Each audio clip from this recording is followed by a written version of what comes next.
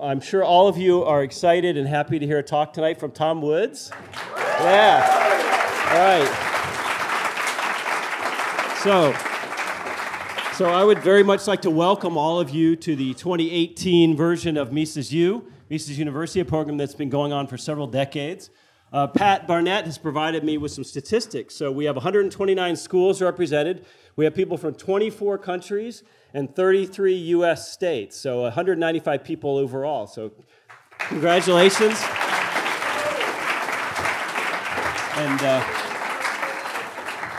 And I really do mean congratulations. Congratulations for finding your way here, for finding out about Austrian economics, and for having the wherewithal to be willing to read books and engage in more intellectual pursuits than a lot of people your age are willing to do. Before Joe Salerno comes up to introduce the faculty, before Tom Woods comes up to give his talk, I just wanted to speak for a few minutes about Mises University and about all of you.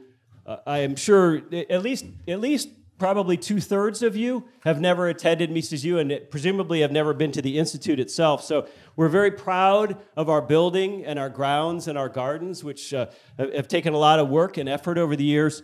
I'm sure you've seen some of our libraries by now, some of our books both downstairs and upstairs. We actually have almost 50,000 volumes in this building, which makes us one of the largest private libraries in the entire southeast of the country. So it's actually quite an amazing collection. And we have the books that belong to Murray Rothbard, which are downstairs, and they apparently filled his New York apartment to the rafters. And if you'll notice, if you take some of those off the shelves, there's a lot of Murrayisms in the marginalia, which is really, really neat to see. For instance, Isabel Patterson's God of the Machine has some great Murray notes in it. We also have, not all, we have some of Dr. Gary North's books, only about 10,000. That was just his politics and econ and history.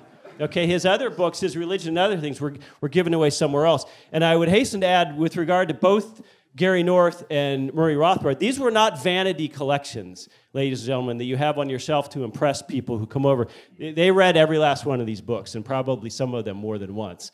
We also have Robert Higgs' books. He had moved away to Mexico and wanted to lighten his load, so we have Robert Higgs' books. We have the collection of Richard Ebeling. We have the books of Ralph Raico.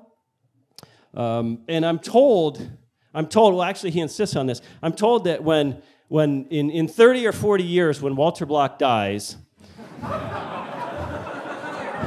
that we're going to get his books as well.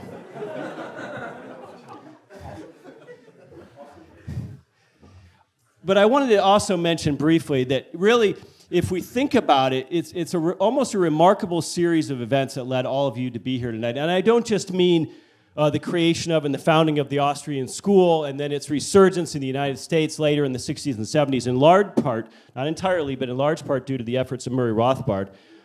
But not so much that the Austrian School was created, but the fact that we're all here together this evening in Auburn, Alabama, across the street from Auburn University is really quite remarkable. And think about what brought us all here. Well, first and foremost, what brought us all here was Lew Rockwell, who, as a young editor at Arlington House,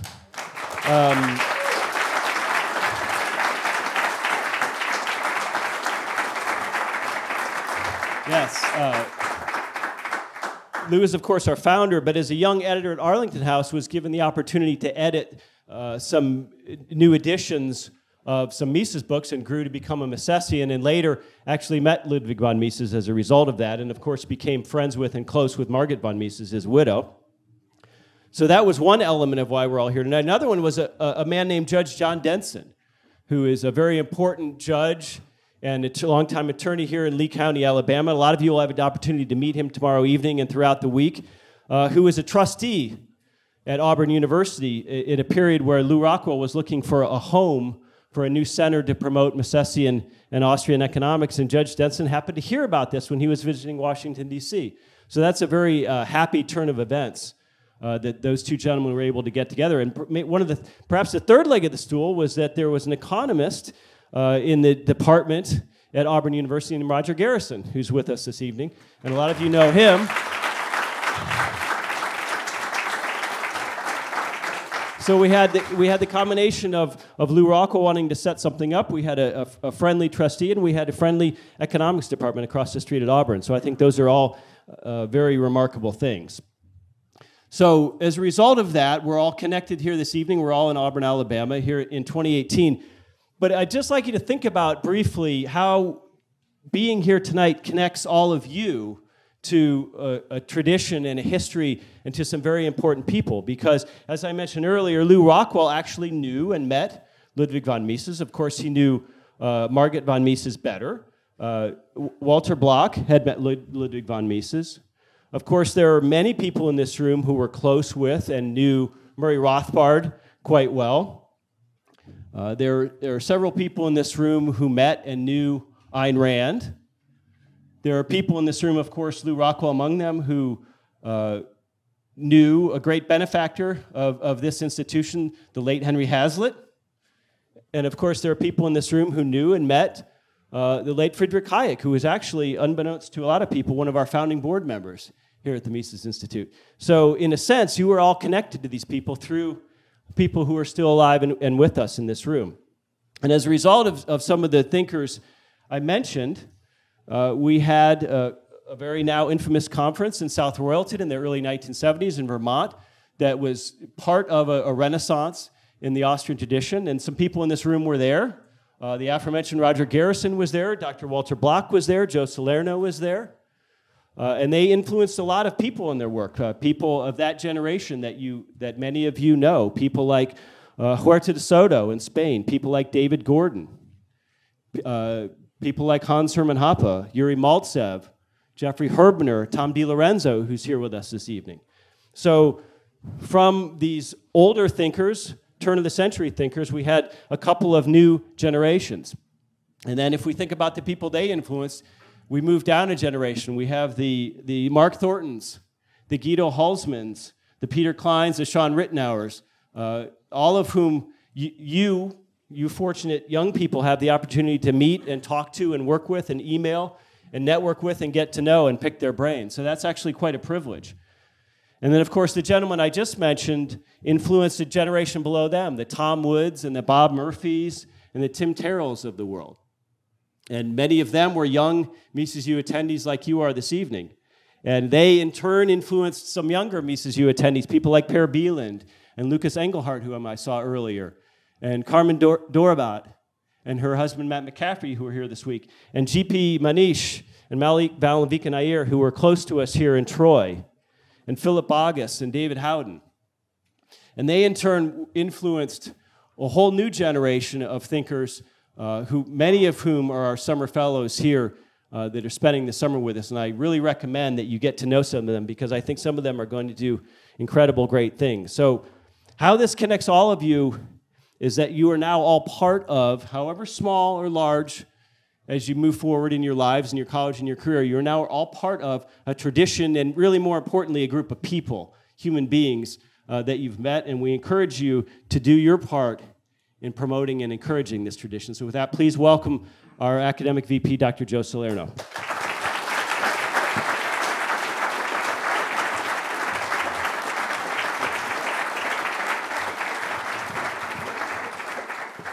Hello and welcome to everyone here and everyone viewing online.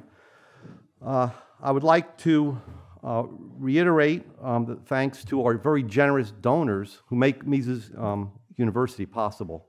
Let's have a round of applause.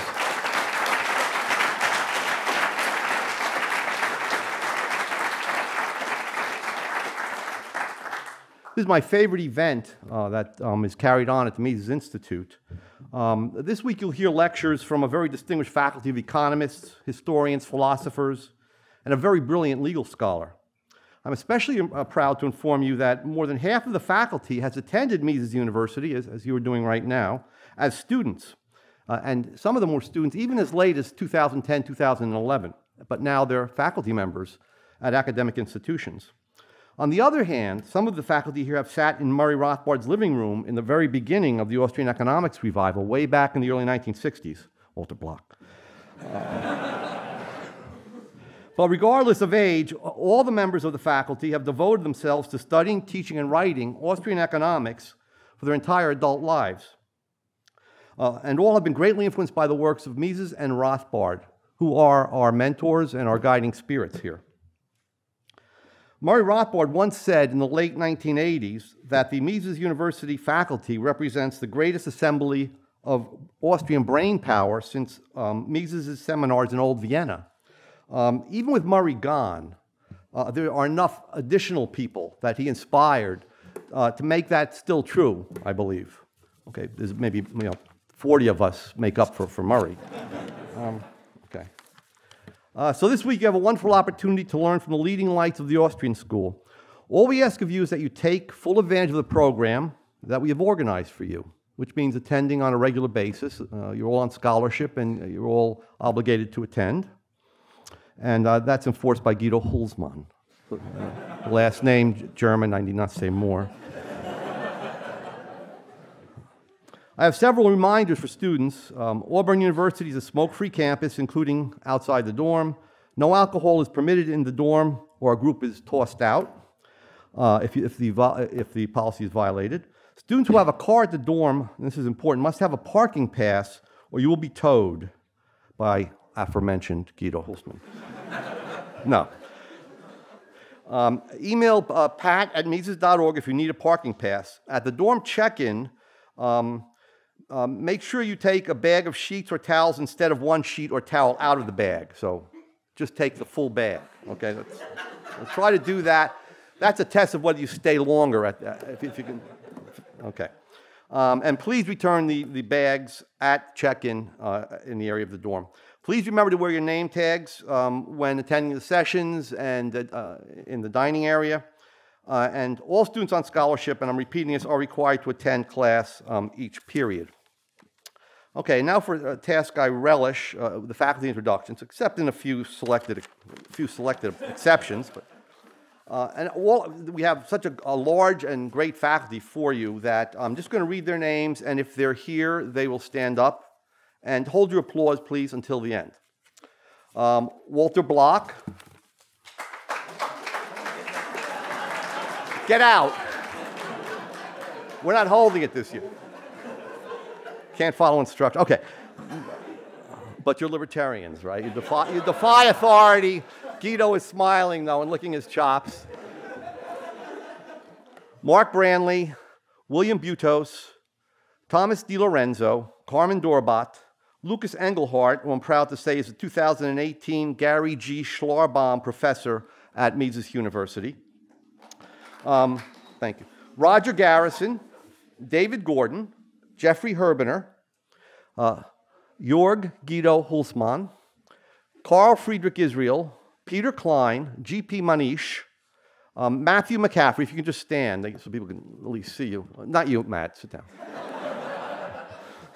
Robert Murphy, Malavika Nair, Judge Andrew Napolitano, Jonathan Newman, Patrick Newman, the good and the bad Newmans, respectively.